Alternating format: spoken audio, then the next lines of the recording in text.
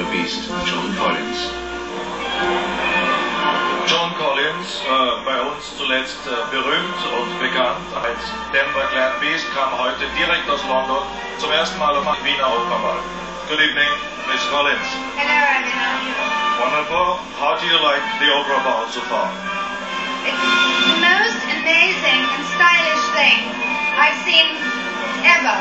I've never seen so many beautiful young people dancing so brilliantly, and the whole style and elegance is back to a golden age that doesn't exist anymore. Ich muss noch übersetzen. Meine Frage war, was sind die ersten Eindrücke vom Opernball? Und Miss Collins meinte, sie hat sowas überhaupt noch nicht gesehen. Es ist wie ein Schritt zurück in das goldene Zeitalter, die schönen Menschen, das schöne Ambiente, und es gefällt ihr ausgezeichnet. Is there anything similar in England or in the United States? No, it's really sad. There's nothing like this at all.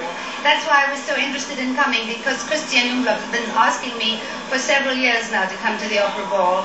Some people that I know have been here and said it's absolutely extraordinary. It is an event that you don't see anywhere else. I know there's nothing like it in England. I don't think there's anywhere like it in America. I don't know. Certainly not France, I don't think it's great. I think I have to translate now.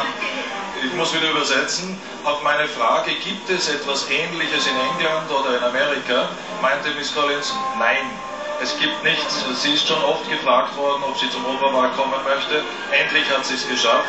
Es gibt weder in England noch in Amerika irgendetwas Vergleichbares zum Wiener Opernball. Another question. Since you know Hollywood by heart, would you prefer to go to a Hollywood film party or to come to the Viennese Opera Ball? I have to translate, I'm sorry. Ich habe gefragt, würde Sie es vorziehen, auf eine große Hollywood Filmparty zu gehen oder den Wiener Opernball zu besuchen? Well, at a Hollywood film party you see more movie stars, but here you see more elegantly dressed men and women. Und die Antwort: In Hollywood sieht man mehr Filmstars, aber hier sieht man viel eleganter gekleidete Männer und Frauen. And the last question, und die letzte Frage,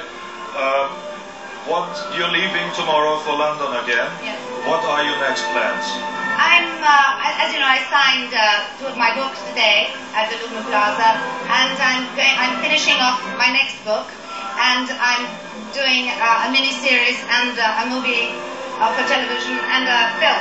Yeah.